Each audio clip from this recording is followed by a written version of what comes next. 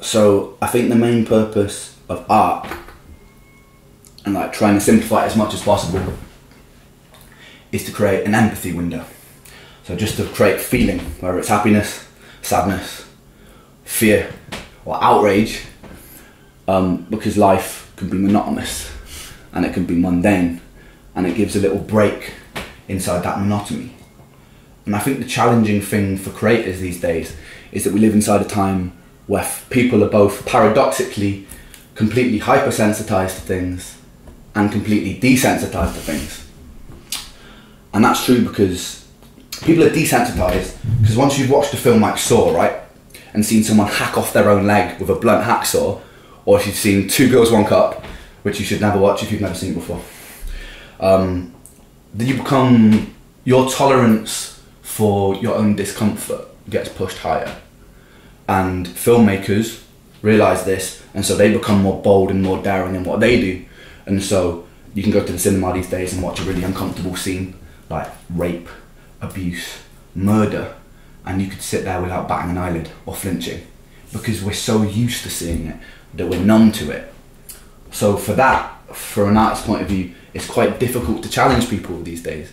But then paradoxically, we're also hypersensitized because ever since the internet came about, mass media used to be the main source where people got information, right? So newspapers, TV, people used to consume information from those sources. As soon as the internet came about and you have things like Facebook, people have to rely on, well, not people have to, but people rely on their mates for sharing information, or loads of indie media networks get born and you can consume information from everywhere and it's not, suddenly it's not biased.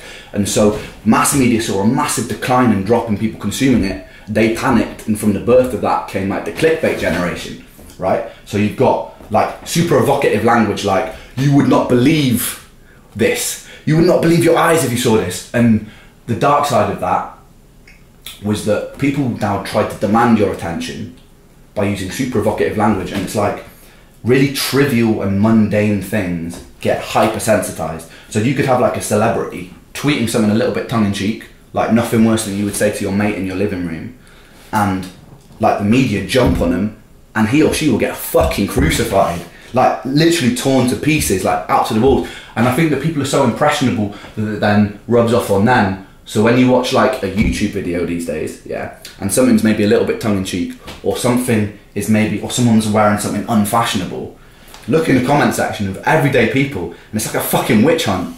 It's like you see thousands and thousands of comments of people being like, this is fucking disgusting, kill yourself. It's like that deep. And as an artist myself, and you probably experienced this as well, it's like you subject yourself to such an amount of criticism to the point where someone would tell you to end your life because people are so hypersensitized. So it's like, as an artist now, we have to tread this line between complete sensitization and also complete numbness and apathy to what you're trying to make. And I think that is one of the most challenging things about being an artist today.